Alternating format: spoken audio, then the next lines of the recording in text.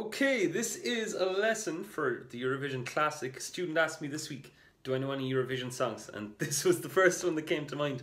So, the chords we're going to need, we'll need G, we'll need C, E minor, A minor, F and D7.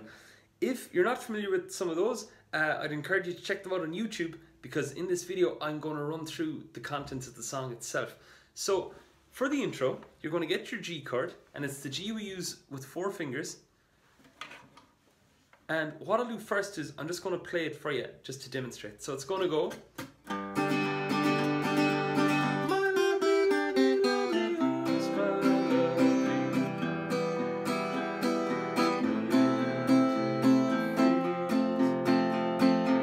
And it loops around like that. Okay, so to begin, we got our G chord.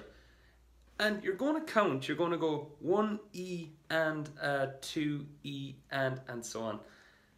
On the first beat of each, you're going to hit the root note, which is the top string, and it's going to go 1 E and A. On the andas, you'll hit the rest of the strings.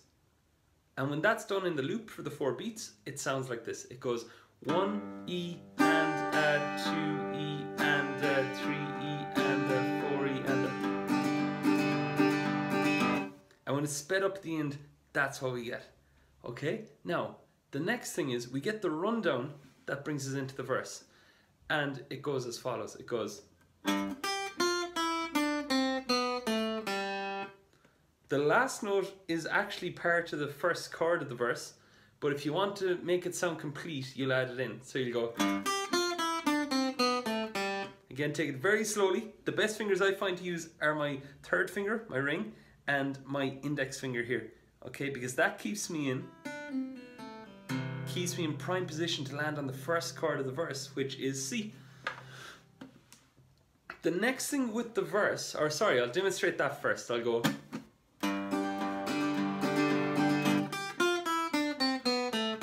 So that's our intro. The verse then, to get that sort of boppy rhythm going on, we need to find out which strings specifically we need to hit on each chord. So for your C chord, I'm playing that old sort of traditional C. It used to be in books like from years back.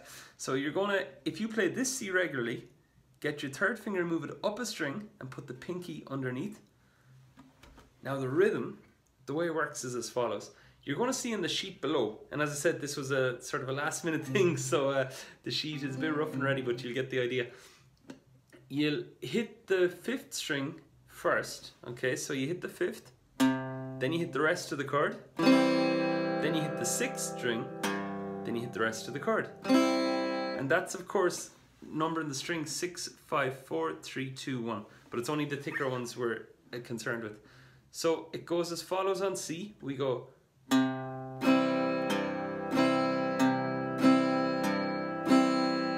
And that's the length of one chord that's written. So that's our 4 beats. So it goes 1, 2, 3, 4.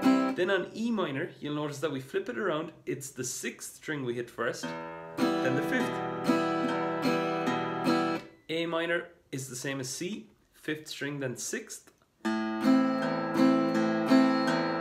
And finally F, which you can use the bar chord or this one, whichever one you wish, because we're going to hit the 4th string and then the 5th. That line all together sounds as follows. It goes.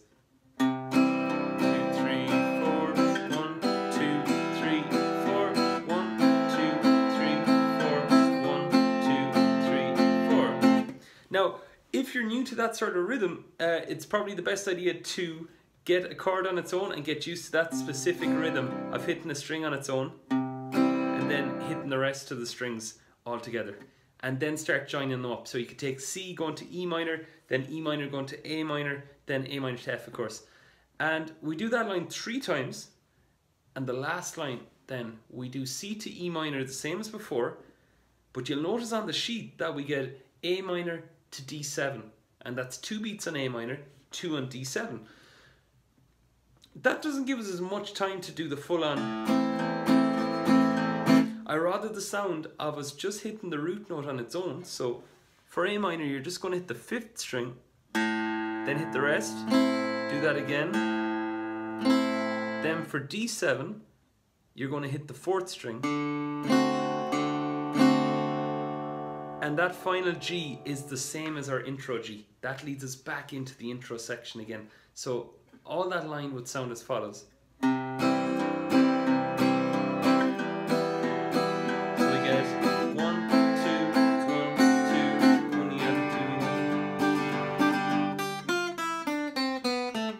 2. And that leads us back around for the other loop. Now, for anybody watching who's wondering about that saxophone solo chord thing at the end, when I used to play this years ago, I used to just like pick random chords, like ones that sound pretty rotten. That's how it would end. So you do all that twice, and that is My Lovely Horse. Enjoy.